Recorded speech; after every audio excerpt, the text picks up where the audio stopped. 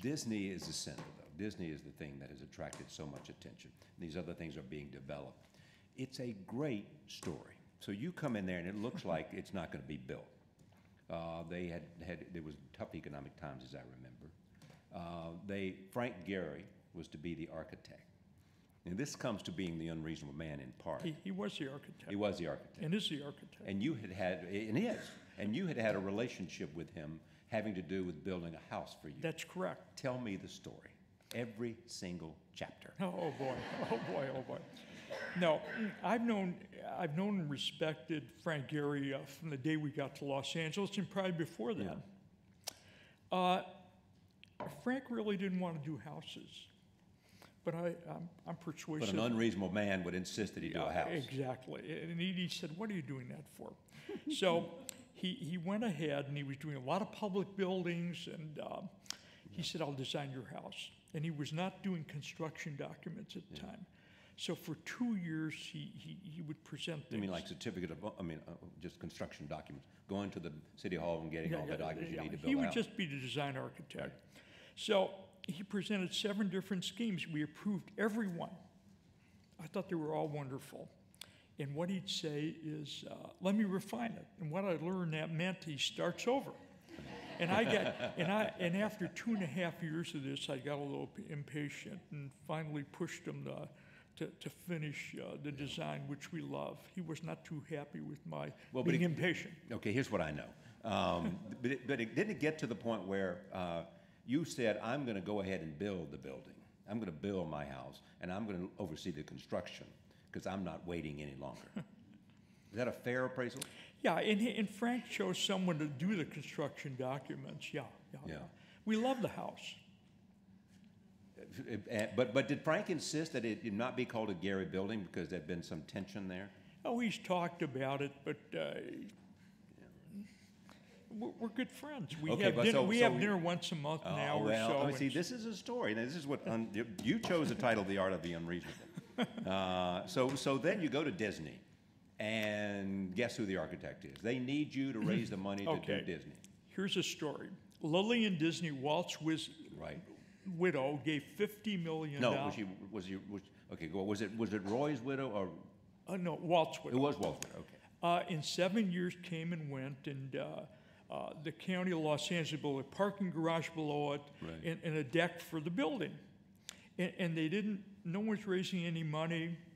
They'd spent a lot of money on all sorts of things, and I was staring at it, and Dick Reardon, the mayor, was staring at it. I said, we can't let this happen. Right. So we went ahead and raised $200 million to make it happen. A significant portion of it was yours or not? Pardon? A part of it was yours? Part of it, yes. Yeah. I even got Dick Reardon to give, our mayor to give $5 million. Now, was there a part of it that you were going to have final approval of the? No, what happened is his contract was for design only. And he had another architect doing construction documents, the plans. And they spent a lot of money, and Frank decided the plans were no good. So I got involved, looked at all of this, and said, how do we get it built now? One of the ideas I had, which Frank did not like, was getting a major general contractor to do the plans, giving him total design control. Right. He didn't like that. So we ended up yielding to what he wanted to do, and he did the construction documents. Took a little long, cost a little more money, but great building. He's happy. Well, but then there was the building opening was in fact viewed as Herbert Mouchon and others said, this is a great building, a remarkable, and they continue to say that about it. It is a great building. Because it actually was designed before the Guggenheim at Bilbao was designed. Exactly. And so all of a sudden it wasn't getting built though, and then, so you got called the savior. Frank's building was built. And then they had the following thing. I think this took place, I may have forgotten some of the facts, but here it is, because it's a great story. And we don't want to let fact get in the way of a good story, do we? So therefore, there was a big party. And then, and basically, Frank basically paid tribute to you as a savior, and then you were asked to speak. And you got up, and your toast simply said, Frank won. Frank won, and Frank was right. people ask what it cost. Frank was right. That's what you said. Frank was right. And people ask, what did it cost? I said, it's priceless. Priceless. Tell me about, I mentioned the rabbit, about Jeff Koons and how your relationship with him, where you played a significant role. I assume all this is going to be, you're writing your biography, writing it with the same author, correct? Yes, yes. So that'll be coming out later. Why did you go ahead with this when you're writing your biography? You could have included some of that material in your biography. Well, we start a biography. That may go on for a long time, but you know, over the years, people ask me, how did you do this? How did you do that? How did you start 2 Fortune 500 companies? Right. And more recently in philanthropy, how do you at age 78 get involved in education reform, scientific and medical research, the arts, and so on? So I thought about it and said, well, maybe I ought to write a book so people can learn from what I've done, and also learn from all the mistakes I've made along the way. So we ended up writing this fun book, and I was fortunate to have Mike Bloomberg write the foreword and so on. And say what he said, yeah. I'm just going to read, I wrote this down, and so I want to see it here, and I've got to find it, which is, well, that's exactly right. But anyway, here's what I want to talk about, because it is, all of us do this in one way or the other in our lives. We're in constant negotiation about something, right? Yes. So what do you know about negotiation that would serve us, whether we are making a business deal, whether we're negotiating for a mortgage, whether we're trying to convince our children to do something that we think is in their best interest? What's the art of negotiation? I think the art of negotiation is the thinking about what the other party really needs or wants. And in some cases, they may not know exactly what they want, so you might help them define what they want. And one of the examples was acquiring the collection from Count Panza, the great 80 works that became the foundation of Museum of Contemporary Art's collection. This was an Italian count who had a remarkable collection, Rauschenberg and Rothko and a whole bunch of other, really remarkable collection. And he did not want, because of taxes, to leave them in Italy, and he wanted to bring them to a museum. They were in Switzerland, and there was a communist government said, any Italian that's got property outside of the country or in the country, we're going to tax. He couldn't pay the tax. So he went to both auction houses and got estimates and so on. But he wanted to keep the collection together, and he was on the board of the Museum of Contemporary Art. So we talked about it, and I said, look, we don't have $11 or $12 million to pay you now, but I've got a better idea. Why don't we give you $3 million, we'll keep the collection together, and by the way, if we gave you all the money now, you'd have to convert it to lira. Yeah. And lira was a very weak currency going down every month. So I convinced him, and he convinced himself, he was better off not getting all the money now. Because the lira was going down, and there'd be more dollars, and you were paying him in dollars, and he could take it back to Italy. Exactly. Get a lot more lira later. So we paid him over it was 7 years, but we paid him off early. And it worked out very well for him and MoCA. And what happened to the art?